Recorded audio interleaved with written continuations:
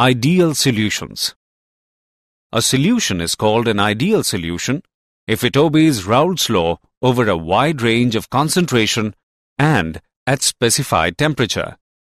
For an ideal solution, P is equal to PA plus PB.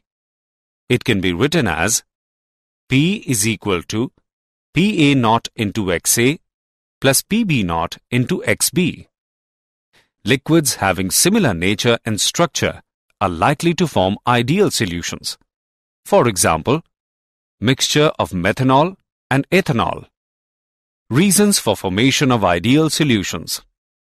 A solution of two miscible liquids A and B will be ideal if two essential conditions are fulfilled. If the force of attraction between molecules of A and B is equal to the force of attraction within molecules of A and force of attraction within molecules of B.